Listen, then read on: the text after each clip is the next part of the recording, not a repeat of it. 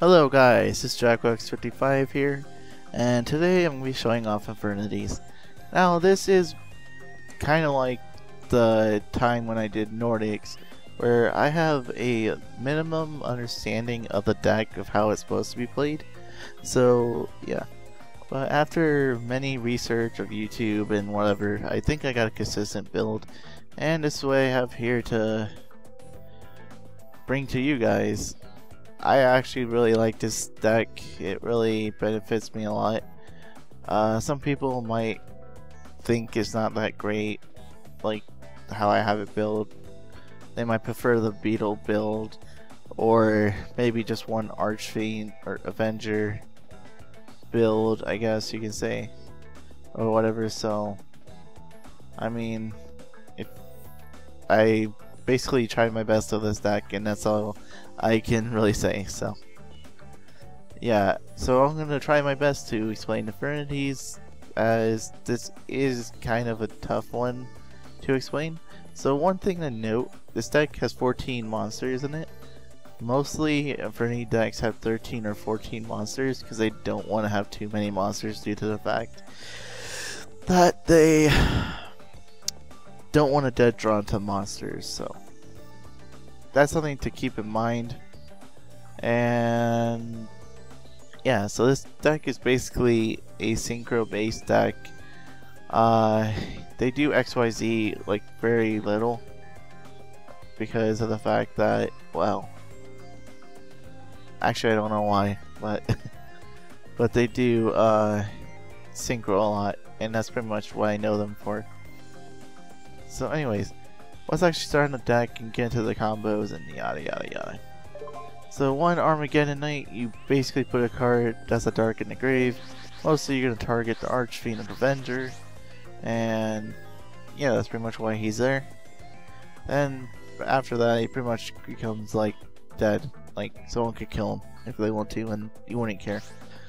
Next up we have one Dark Grepher. The first part doesn't matter, but the second part you discard one dark to put another dark in the grave, so you can dump Armageddon if you want to. Anyways, but gosh darn it.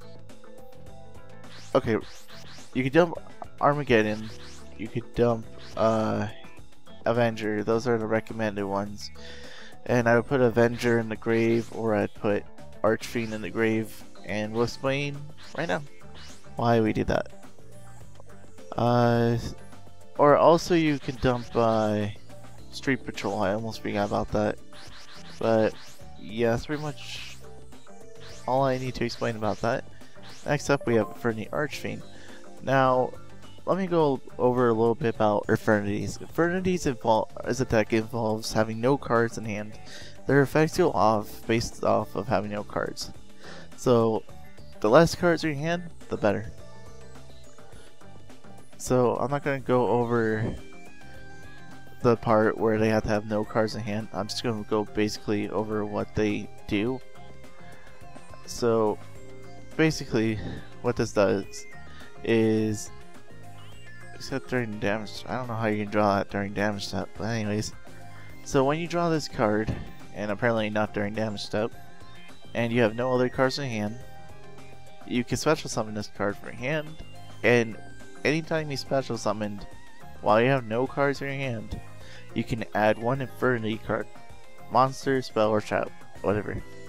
Most of the time when you special summon him out in the first place, you're always gonna really go for Barrier, because Barrier is like the best card in the deck, other than the monsters. The best trap, I could say. But if you don't have any other plays than Archfiend, then mostly we're going to go for Necromancer to actually get our deck running. And if you have a bunch of Archfiends in the grave, we're going to go for Mirage. So that's something to keep in mind. So yeah, if you have a good setup, you're mostly going to go for Barrier or even Inferno, depending on the situation. If you don't have a good setup, you're mostly going to go for Necromancer or Mirage. You really don't want to add Avenger to your hand. Avenger does a lot more in the grave, and let me tell you why. Basically, when a monster you control is destroyed by battle, of course, and it can't be Avenger, but when it's destroyed by battle and sent to the grave, you can bring this card back and its level is equal to the card that was just destroyed. And of course you have to have no cards in your hand for that to work. So, for anyone that doesn't understand what that exactly means, which I'm pretty sure you guys understand right now, if Archfiend gets destroyed by battle, this card will bring itself back after he's sent to the grave, and his level will be 4. So that's why it's important to get him in the grave, because you bring him back and then you can synchro up with something else and make like level 8s, level 7s, or even if this, well, it's still level 7s and 8s. Even this card, you know, bring back, get one, go like, I don't remember if we have Miststorm in here. I'm pretty sure we do. And Miststorm it up, you know, it's pretty good. So, and I hate when I do that. So yeah, Avenger, really good card. It's a little better than Beetle, due to the fact that Beetle, I believe, needs to have no cards in hand. So if you draw into a Beetle, and then you bring out a Beetle, for example, if you have a Infernity Beetle on the field, and then you have an Infernity Beetle in hand, it pretty much disrupts the play. So, you know, we'll go over that in a little while. Next is Infernity Mirage. And basically what its effect is it can't be special summoned, of course. And of course, no cards in hands as usual. Basically, he's called a Haunted ×2. Only for Infernities though. You tribute him, and you get 2 Infernities. So you can get 2 Archfiends to get 2 Barrier, or a Necromancer, whatever. You know, you pretty much will have no effects, while if you do 2 Archfiends though, so something to keep in mind. But mostly I like to go for 2 Necromancers to get like Archfiend and Avenger, or even 2 Avengers if I have monsters already. Let me make like Armory Arm or something like that. You know, the options are kind of hard. It's a synchro deck, so you know, it's kind of hard for me to tell you what to go into.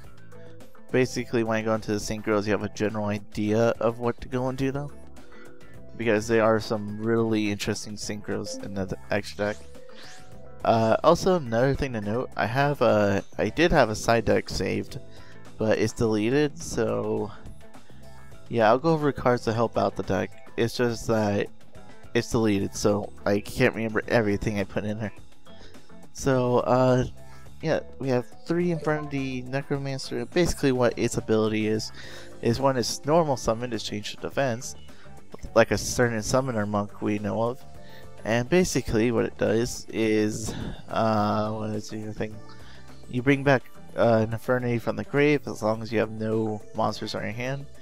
And of course it can't summon itself from the grave, but you know, that's not really a problem. Also, another really good play to do, like first turn, if you don't want to go all out, is just set this and then go like all out, like summon a lot of things, whatever. It's not a heavy special summon deck until you have no cards in your hand. That's the main thing. You have to have no cards in your hand for this deck to be like over excessive about its plays. So that's why we don't have a bunch of monsters in here. We only have 14 and it's doing good that way. Yeah, so we have 2 Street Patrol. I don't know how to pronounce that first word. And first off, when it destroys a monster by battle, you inflict damage equal to the destroyed monster's level. Okay. And it really doesn't matter about that, because this card usually is not going to get that effect off anyways, due to the fact that we really want the card for its other effect. It says you can banish this card from your grave and special summon 1 Fiend type with 2000 or less attack. And of course we're going to be special summoning Archfiend to get Barrier if we wanted to, or if we wanted to get Mirage. As I said, we don't want to add Avengers. And you can even add Necromancer as well. So yeah, pretty much. As soon as Archfiend gets special summoned, he's pretty much good to go back to the grave to wait for another special summon. So just so you know. And that's basically it for the monsters. It's not really a high monster count. You need to keep your monsters low. Now another thing is you can't run. You shouldn't be running like a bunch of continuous stuff in this deck. Like, let's say you want to do Wall of Revealing Light or Swords Revealing Light. Swords you probably could get away with, but really you just want to play like the quick play stuff, not really stuff that lingers around too long. So yeah, we have one Book of Moon, put something face down defense to help protect yourself. One Dark Hole. I'm debating about taking it out due to the fact that Lightning Vortex does basically the same thing, but also it doesn't destroy your own monsters.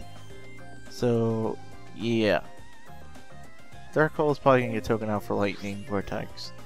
One Foolish Burial, a Dump Avengers, or even Patrol. One Infernity Launcher. Basically, once per turn, this is probably the only continuous spell, but it's a really good continuous spell. And basically, once per turn, you send one Infernity monster from your hand to the graveyard. Wait, how would I do that? You can send one Infernity monster from your hand to the graveyard while you have no cards in your hand. That really confuses me. I actually have never used Launcher, but I'm pretty sure that it counts as if, like, you're gonna. So what I think it means is that if you have one Infernity in your hand, you would send that only Infernity in your hand, then the part about no cards in your hand kick in. So pretty sure that's how that works. As I said, I haven't used this card yet, but it's really good. Trust me about it. So anyways, so oh no, that's one thing, but all by itself. Okay, I think. Yeah, that's one thing by itself. So once per turn, you can send one Infernity monster from your hand to the graveyard. Also, another effect it has is while no cards in your hand, you can send this card to the graveyard, and you special summon 2 Infernity monsters. And as I said, you can go into Necromancer. Gosh darn it. You go into Necromancer, special summon stuff out. Mirage can't be special summoned, so good luck with that. Avenger is really good to get back from the grave, and Archfiends are good too to search out the deck a little more. So yeah, I mean it's limited at 1 for a reason. Yeah. 3 MST, get rid of the back row. Pretty much the best thing right now. I guess you can run bait dolls as well if you want to, but MST does pretty good itself. One for one. And basically you send one monster from your hand to the grave, such summon another monster. This is a weird concept too. Actually no, it's not, because you can only go for Avenger. Because I'm pretty sure last time I did it, it showed Mirage as well as an option. Oh no, actually, Mirage is, it can't be special summoned from the grave. Okay. So 1 for 1 still works on him, which is good. If you need more monsters, or if you just need a tuner. Okay. I keep getting that mixed up. 1 reinforcement on the army brings a warrior from your deck to your hand. So yeah, we're adding one of these two. Pretty much. That's pretty much all I have to say about that. And once you go through Armageddon Knight and Dark Grepher, looks like, yeah, you pretty much have no more use for this, so kind of bummer, but it does search out a little bit better. If you want to, you can switch this out for a Lair Darkness, which I prefer to use to get rid of one of these two, if it comes to that. You don't want to do Pod Duality as well, due to the fact that you need to special summon a lot in this deck, so you know, you could get away with it, but I wouldn't recommend it. 1 bottomless trap hole to get rid of monsters. 2 call the haunted, special summon stuff from the grave, such as Necromancer or even Archfiend or even Avenger. Or even if you wanted to, you could bring this back and dump Avenger. 1 Compulse, bounce something back to the hand. Dimensional Prison, banishes stuff. Really better than Armor. Gets rid of Stardust, so Stardust doesn't do nasty things to your cards. And gets rid of those annoying things that you can't destroy, so pretty good. 3 barriers, the main good trap of the deck. Well, all the other traps are good, just this one's the best out of Infernities. And basically, he's like Solemn for it. Like, it negates a... Well, not really Solemn, because Solemn negates Summon as well. But basically, when your opponent activates a spell or trap, or a monster effect, so if your opponent activates an effect, and you control a face-up attack position Infernity, which we'll go into those in a little bit, some other Infernity that are options, you can negate the activation, and if you do, destroy that card. 3 of them are really good. It basically stops your opponent from doing a lot of things. Also, Light and Darkness can't negate this because of the fact that it's Speed Spell 3 is Light and Darkness is Speed Spell 2. So this card will outpower Light and Darkness by like tenfold. Oh. Sorry about that. I'm drinking some water so that my throat doesn't get dry while trying to commentate this. 2 Infernity Inferno. You discard 2 cards from your hand. Up to, so it doesn't have to be 2, it could be 1. And the same number of Infernity cards from your deck to the graveyard. So you discard like 2 Avengers, and you send... If you send 1 from your hand to the grave, you send 1 from your deck to the grave. And vice versa. So you send 2 Avengers, you'll send 2 Archfiend. Not much I can say about that. I guess you could really run this at 1 and put like Infernity Break. I accidentally hit left trigger there. Which I guess, but this card makes it where Infernity Break makes it where you're banishing stuff. This card makes it where everything's in the grave and still liable to play, so pretty good.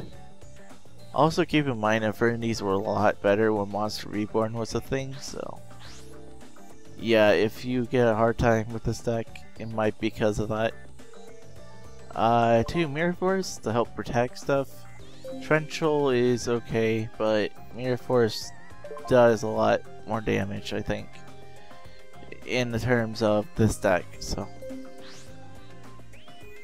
And when I mean more damage, I mean not destroying your monsters, but, you know, whatever. 1 Solemn Warning to stop summon. 2 Starlight, if your opponent decides, oh, I'm gonna Mirror Force you, you can activate this and negate your opponent's card. And I think 2 is pretty good. I mean, you don't draw into 2 like right off the bat unless you're really unlucky. And basically, like, if you want to, you could even Trenchal yourself and use Starlight and bring out Stardust. Like, you know, this card is actually really good in this deck. I can't complain about it. Make sure that you don't get like totally wrecked by Mirror Force or something weird like that. You can take it out, but I personally like to have it for that reason, not to get wrecked by weird trap cards that your opponent would be running. And with Torrential Tribute, to blow up the field, you know. I started choking. 1 Catastor, gets Catastor. Armory Arm, gets Armory Arm. Alright, here's where we go into some things that are new. 100 Eyes Dragon. Basically, by removing from play 1 level 4 or 6 or lower dark effect monster from your grave. Right, I have an itch. Okay. You will dark effect monster from your grave until the end phase. Just treat this card's name as that monster's name, and this card gains the same effect as that monster while face up on the field. When this card is destroyed and sent to the graveyard, add one Earthbound Immortal from your deck to the graveyard or hand. Okay, so this deck apparently works with Earthbound Immortals, but that's for another day. Basically, what you're trying to do is you're basically getting like Phantom of Chaos ability. Except the fact that it is that it's only darks. It has to be a dark effect monster, of course. And this card gets treated as the name and gets the effect. So basically, you can like fusion summon with this thing if you want to make like Dogma or Dragoon. My bad. I'm not sure why you do that, but you can. You can use this as a dark armed. You could use this to use. Well, it's not the monsters in here that you're basically doing. Other than Grepher, maybe Grepher you would use. Or even Necromancer to get other stuff out, you know, some crazy stuff. His thing is more towards the synchro monsters in here. Except for this one that we're about to go over. Alright, Infernity Demon Dragon, he destroys you can destroy a card, a monster card on the field while you have no cards in hand. And yeah, inflict damage equal to half his attack, or half the attack of the monster you destroyed. And you can't tackle this, so the turn you activate the effect, you can't tackle this, so. Basically, also another thing, this card is treated as an Infernity. Keep that in mind, because Mirage brings back this card. it says Infernity, and it brings back Infernity monsters. So yeah, this card is pretty godly in this deck you're bringing out. Your opponent's like, oh, I'm Mirror Force Doom Dragon. Oh, that's cute, because I've used Infernity Mirage, or better yet, you could even use Necromancer and just bring it back from the grave. Oh, another thing to keep in mind, I like to just have face up Necromancers in defense, and just keep synchroing up with these two until I get all the things I need, and then I'll probably synchro up with Necromancer. So yeah, this thing could become invincible if played right. One Miststorm, bounce things back. Pretty easy to bring out, I would say. One Scrap Dragon, because it's a Scrap Dragon. One Stardust, because it's Stardust, and we run 2 Starlights because of this. You could throw in there Stardust if you want, but I wanted to have 1 Scrap Dragon. Even if you want Crimson Blader, I guess it would be fine too. Another thing to keep in mind is that Crimson Blader will probably make your day not very happy, so keep that in mind. There's another good card I like to talk about. Basically, if you destroy an opponent's monster by battle, you can then gain 800 attack and attack again. That is ridiculous. I dual zone with this, and basically it wrecked field. It really did. I used this deck in a tag duel, and it just wrecked field. Like, there's no joke. Like, I made 2 of these. Two of these guys, and they basically just wrecked field. Like, if you had 2 of them, your opponent has 2 monsters, you attack once, destroy 1 monster. You attack with the other one, destroy the other monster. Then you attack with both of them for 6,000 damage. Holy smokes, that's pretty good. Other than that, it's pretty much not that great, but, you know, it's whatever. 2 Void Ogres, just to negate stuff, if you have no cards in hand, of course. I've got an Overknit in Malicious Zombies, really good card. And 2 Level Chains to put, like, Infernity Archfiend on top of your deck to draw it in the next thing. The other thing to put, Archfiends or Avengers or Patrol in the grave. Pretty much it does all that and not too much more. So it's pretty good. I rarely see this card, but it's there to be there. So yeah. As for the side deck, there was stuff like Gaga Gunman, Gaga, or not Gaga. Oh gosh, why do I keep saying stuff like that?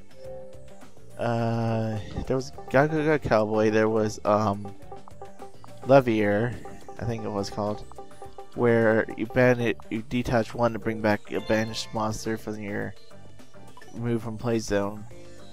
So yeah, there was also Infernity Break, which you banish one from your grave and destroy a card your opponent controls, and you have to have no cards. Now, the only reason we don't have it in the deck is due to the fact that it banishes, and you don't really want to banish your monsters most of the time. But if you feel like you need more destruction, you can have it in there. So, yeah. If you hear a dog, I'm sorry. There's not much I can do about it, other than telling them to be quiet like 50,000 times a day. Also, another card that you might see that gets played is Beetle. As I said, you have to have no cards, and I figured it said that. So ending up drawing into one of these, while you, like, having 3 of one type of tuner that, you know, let me explain a little better. You have 3 Shining Angels in the deck. You summon 1 Shining Angel, and you have a Shining Angel in hand. You know, you're kind of going minus off of it, except the fact that while this card is like a Shining Angel in a way, you can't tribute this if you have an Infernity Beetle in hand. So, yeah, and if you send that to the grave and you tribute this, you're basically going 1 for 1. If you get what I mean. Basically, we had 2 Infernity Beetles in our deck because I drew one. Like, I have one on the field, and then I have one in hand. I'm going minus if I don't, you know, find a way to put both of them on the field. I don't know. I guess you only play like 2 of them anyways, but it's not really worth playing it. I don't think it's that great of a card too much anymore. I thought it was because level 2, and, you know, level 2s are easier to make synchros with. But, you know, it doesn't really help out. Avenger is most likely the superior one. There's also Zero Max, which is a spell card that basically is Black Rose. So you special summon an Infernity back from your grave, and you destroy all face up. Oh, actually, it's more like Dark Hole. Destroy all face up monsters with lower attack than a special summon monster. So, of course, you would bring back Infernity Doom Dragon, as we've gone over. And since in the game of Yugioh, it's very unlikely you have more than 3,000 attack points, everything gets blown up. So, yep, that's pretty much it for that.